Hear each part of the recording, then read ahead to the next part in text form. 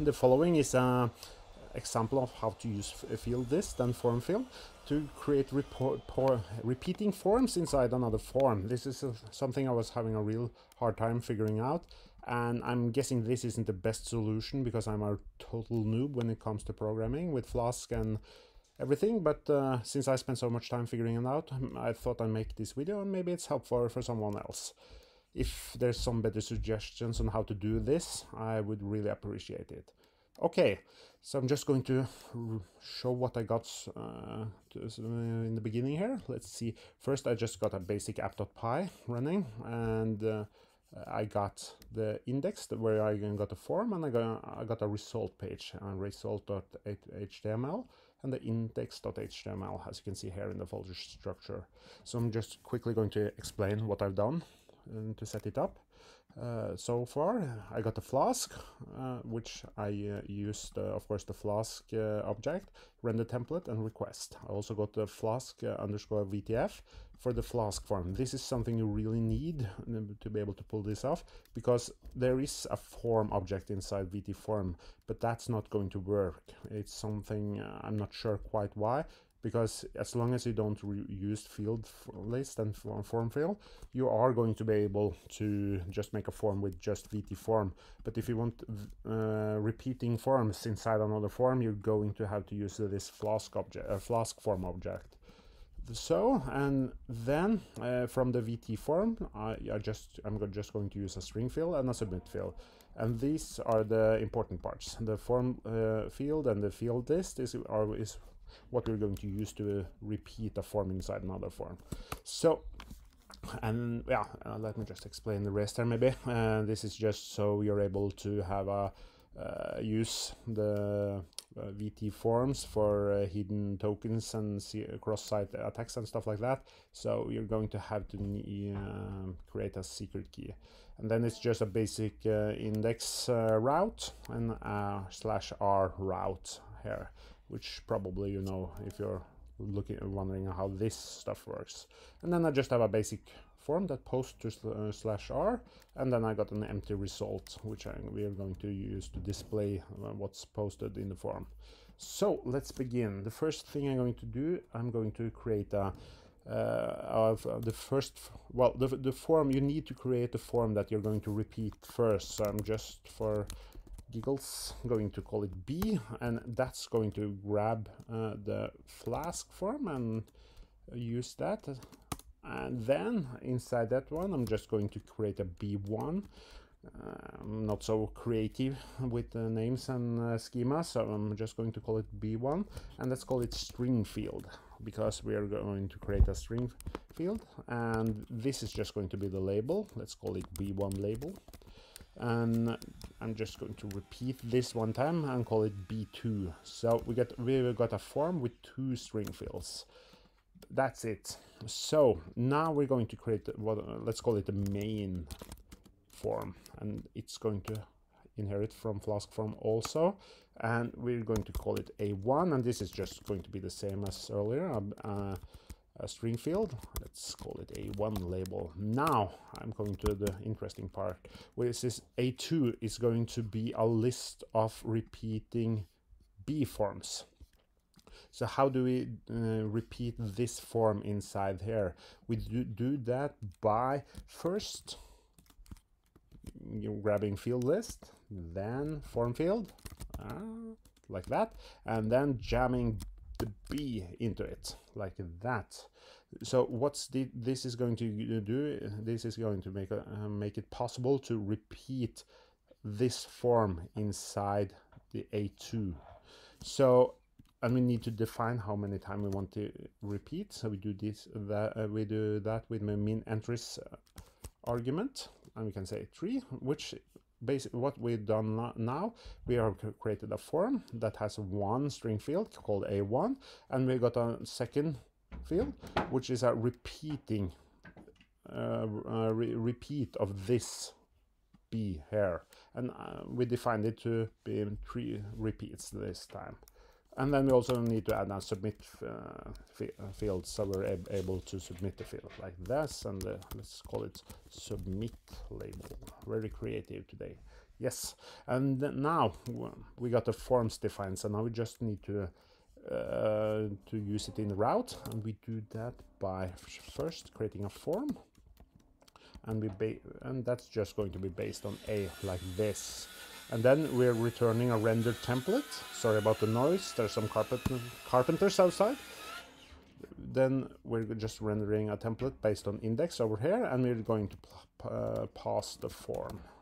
So this is what's going to be available inside here, and this is just pointing back to this, which is pointing back to this, so that's it. That should be it at least. So let's see if it works. No error there. Let's try to, yeah, let's see, no errors thus far.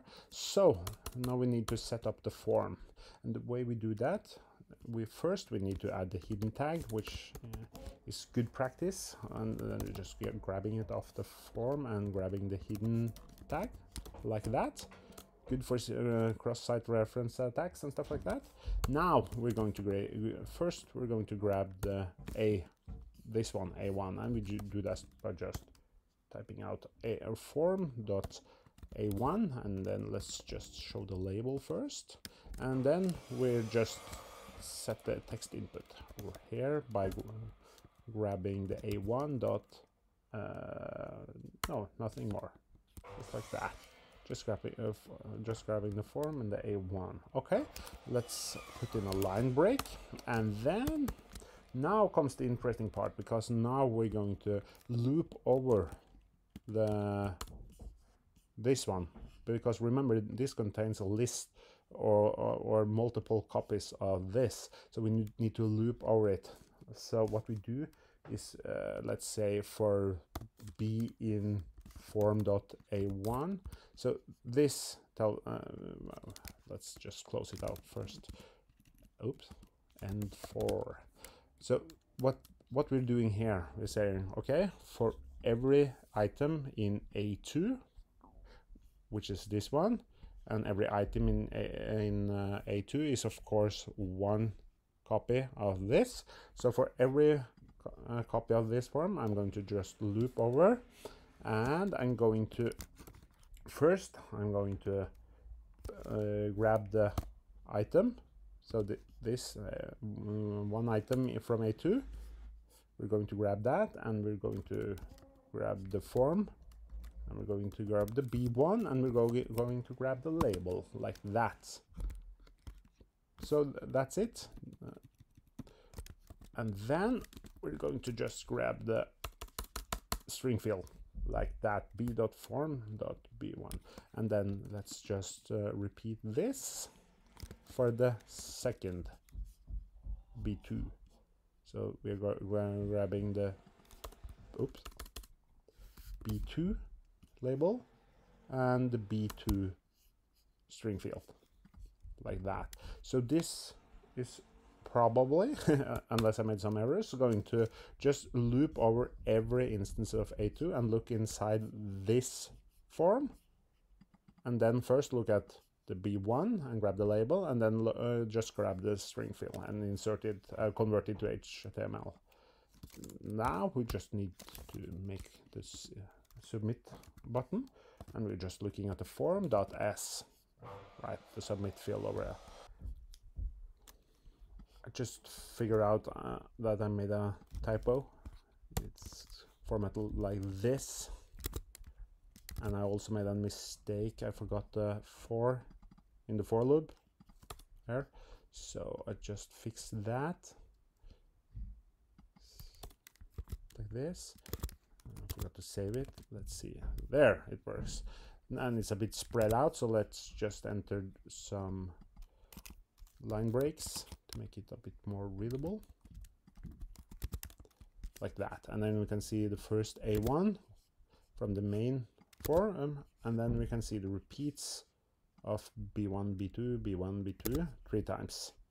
If we change this to 30 if we want to, it's going to be a lot of B2 forms inside, but just one A1.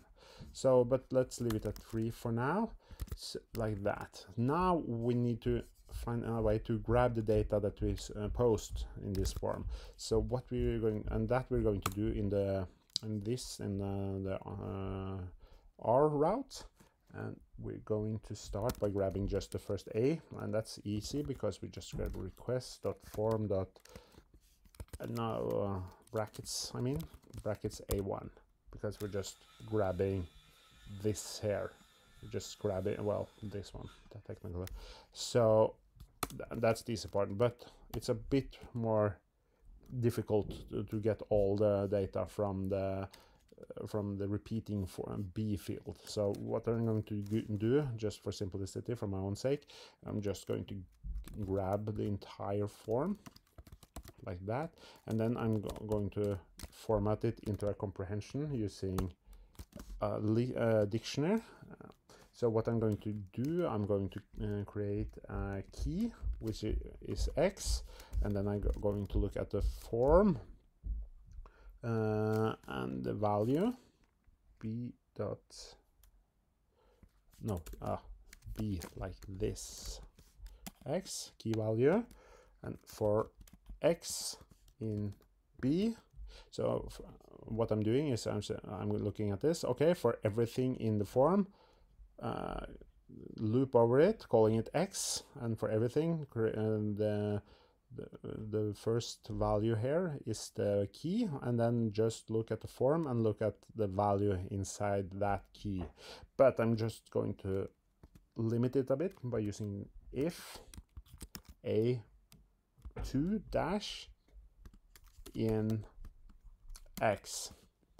So if the key is A2, if it's inside this over here, then I'm going to put it into this dictionary.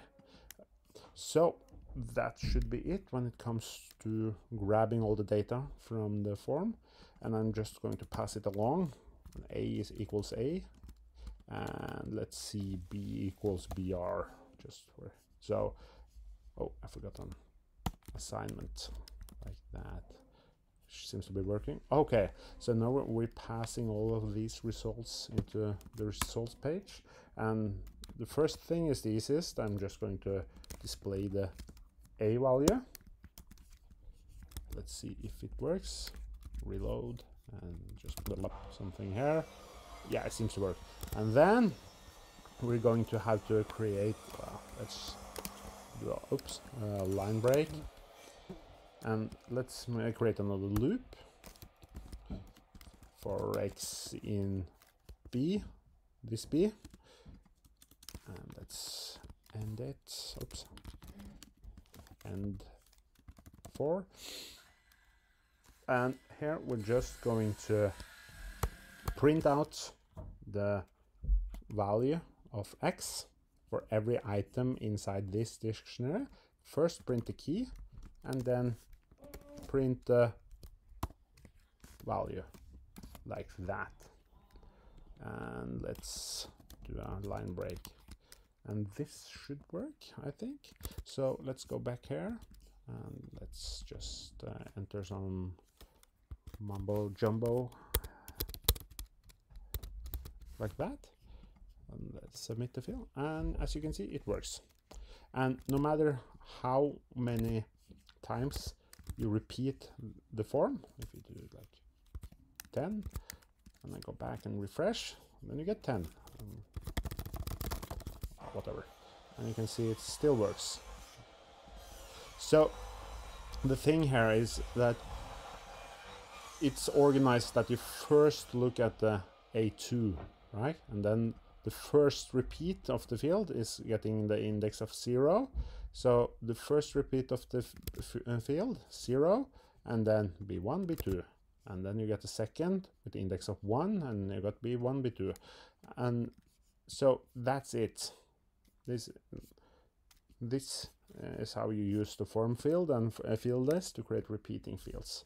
I hope it was useful for someone. I spent a lot of time figuring it out, at least, but then again, I'm a complete noob. So, but hopefully it's useful for someone out there in the world. So thank you for watching.